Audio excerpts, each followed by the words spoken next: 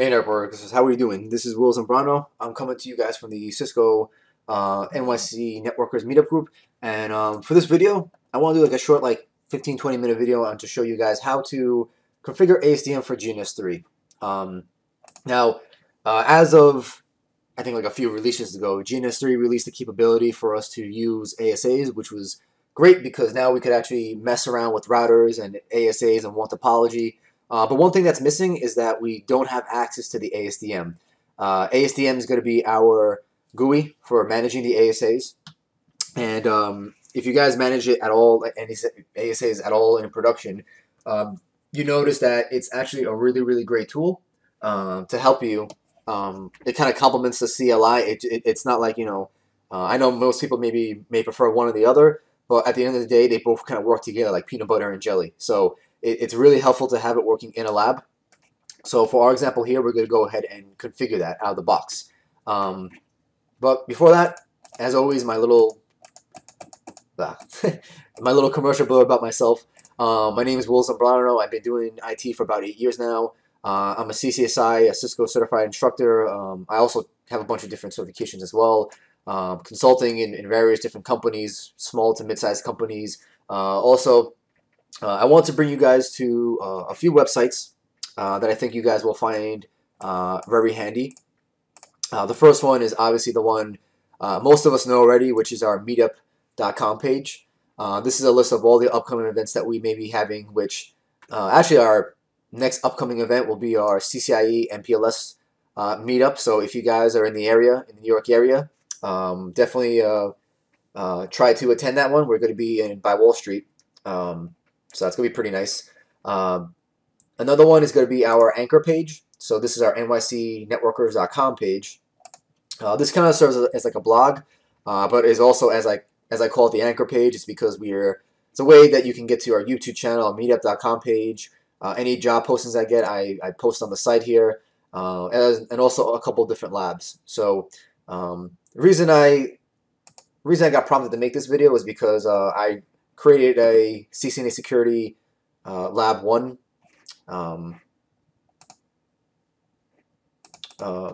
a lab for our video here, and a couple objectives here. But I mean, the only thing that I noticed when I was putting this lab together was because I was like, man, there's no ASDM, and it's kind of really helpful to have that. So that's kind of what prompted this whole video in the first place to make this. And but also, finally, we have our YouTube channel. So if you guys go under playlists, I divvy up the videos and under the certification levels. So NA security, NA data center, NA routing and switching, any videos or webinars that I make, I post up on here. So hope you guys find that helpful. Also, my email here, willzambrano@gmail.com, and also my Skype handle name, which I'm pretty much always on Skype. I don't I don't think I ever turn that thing off. So if I'm not online, just shoot me a message anyway, and I'll get to it. Okay. So first things first, a couple things to actually get this working.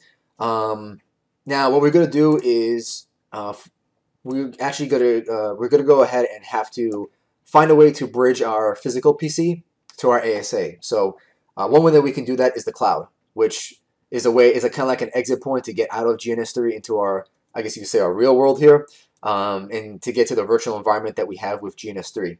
Now, one thing that you can't do though, actually, let me not jump ahead of myself. So let's do the steps here. First, we want to go ahead and configure a loopback interface on your PC. Now, I already did one. As you can see here, I got my ASA loopback interface here. What I did was I renamed it though, just so I can easily eyeball it when I'm working in GNS3. But to make that, you can go to Device Manager, click on Network Adapters, go to Add Legacy Hardware, and in here there's a little wizard. You want to install the hardware from list you manually select. Go down to Adapters, Network Adapters, Microsoft, and then towards the bottom, you want to click on Loopback Interface. So that's how you add a loopback interface to your Windows machine. but I'm not going to do that because I added one already. So that's there. And as I mentioned, you're probably going to want to rename it because it makes it a lot easier to choose it in GNS3. Okay, so we did that. Next up, we're in GNS3. We're going to create a switch and a cloud. Now, when I mean a switch and a cloud, this is our cloud here. If I right-click the cloud and go to Configure, in our Ethernet tab here, if you pull it down, you can see our ASA loopback that we created. I'm going to go ahead and add that. As you can see, that's why I named it ASA loopback, because it's a lot easier to eyeball when you're in GNS3. Now, you can't directly connect this guy. You get an error message saying that you need to use like a hub or a switch. So that's the reason. I mean, I use a switch. I mean, you can use a hub if you want to, but I just use a switch. Kind of like as like the middleman to actually connect to the guy. All right. Perfect. So I can fire these guys up right now.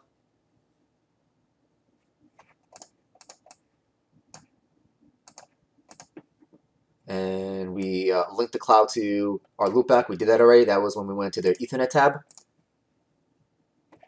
Okay, so ensure that we can ping between your ASA and the loopback. So let me open up a console here. And I'll make the font a little bigger so this way you guys watching the video can see this better.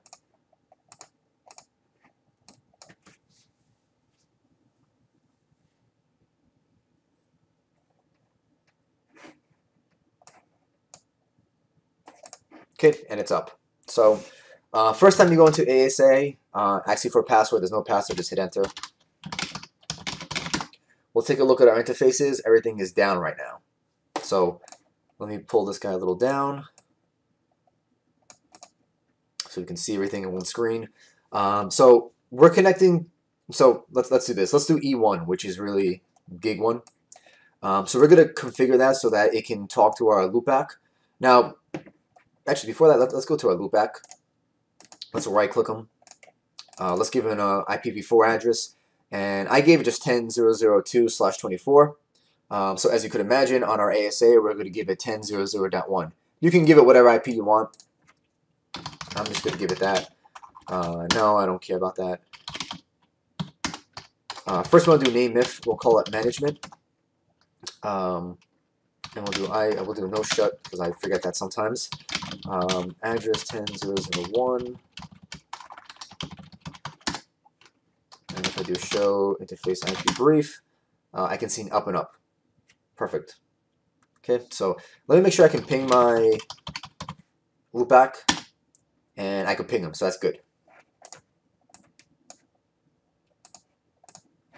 Okay, now let's go ahead and transfer using TFTP. So you're going to want to install some kind of TFTP software on your machine here. I personally use here TFTP 64. I've been using it since like the CCNA days, so it stuck with me. So, and I already browsed over to my directory where I'm going to load 7.14 here. So I'm going to copy that. So if I take a look at my directory here, I can see it's empty. So I'll start doing a copy from TFTP to my disk 0. The IP of my TTP server, which is .2, and the file name. Okay, we could see it's going there. So this part actually takes a while, not just actually transferring the file over using TFTP, but also the writing to the disk. So I'm going to pause the video because it takes like maybe 5 minutes or so. Okay, so now it's finally done. So we do a directory. I could see it in there. Now, I had actually two steps here because I forgot to add some slight configuration that we got to do on the ASA. So now we actually copied it over. We got to do a couple things here. First thing you want to do off the bat, you want to at least define some kind of a username on here, because when we actually try to sign in using HTTPS, it's going to ask us for a set of credentials. So if you don't have one set up, you're obviously not going to get in. Also, you want to enable HTTP server. And we also want to define who can get into it. So, and through what interface. So I'm going to say the management interface. That's because we're connecting through E1. So I'm going to allow anybody to get into HTTP server through that interface. Off of basically anybody can get there. And the last step I want to do, I want to tell the ASDM which image he's going to be using. So we said this one, right? So, and you're going to use that image to load up the ASDM. It's kind of like, you know, when your boot image, but instead of this time, we're specifying the ASDM image. Okay. Okay, so let me load up here. I got a different window here, but let me load up here the, what IP do I have on here? Show 10.0.0.1. So we're going to do HTTPS 10.0.0.1. And we get this window here. Don't care about Java. So I'm going to run it as a Java application because that just make it a little bit easier. And I've used this IP in the past, so it may not. Yeah, I might have to use a different browser because I've done this already with this machine. So let me try. You guys may not have that issue because first time if you guys are doing it, you probably don't have that problem. Okay, so it's asking for a set of credentials. We hold it. Test 1, 2, 3. Yes, run. Next, finish. It's pretty straightforward. Now, if you guys run this through the Java, you don't have to do this part, but just because my Firefox already has it saved, and it's kind of a hassle sometimes, so I'm just going to use a different browser. Makes it a little bit easier. And I'll just wait for that window to pop up. Okay, so finally, after a couple of Java messages, I get to this page here. You may have to hit yes, no to the Java prompt saying that it's out of date or something, or it doesn't trust it. And we're in. So you can see here, if I change my host name, let's call it Meetup ASA. Meetup ASA. It hasn't changed it on here yet, but if you hit refresh, you can see it changes it. So sometimes you might have to hit refresh if you're doing stuff back and forth between the ASA. Also, one thing that you want to do also, not all versions of ASDM have this ticked off, but under Tools, Preferences, go down to where it says Preview Commands before they send them to device. Check this guy off. This is nice because it'll give you the CLI output of what you're about to send to the device. And yeah, and that's pretty much it. You guys can go crazy from this point. I mean, everything you want on the ASDM, and this is perfect for CCNP candidates. You can do, and you know, pretty much anything you need to do as like a regular ASDM box. So, and that's it. This is a quick, 10-minute video of actually how to get this whole thing set up. Reason I did this video in the first place, guys, was because I actually just posted up a new. If you go to Lab Security on the NYC Networkers page, I actually set up a lab here as a good introduction for people who are going for CCNA security. I noticed on the video, or at least guys who are accessing me through Skype or through email, there's a big demand for people asking for security stuff. Not so much routing and switching, which I guess routing and switching is getting too easy for most people out there, or maybe whatever the reason is. But I'm going to try to develop some more content for you guys for the security stuff, and this is kind of one of the first steps here. So I hope you guys liked the video. Let me know what you think about it, and I hope to see you guys in person at a future meetup.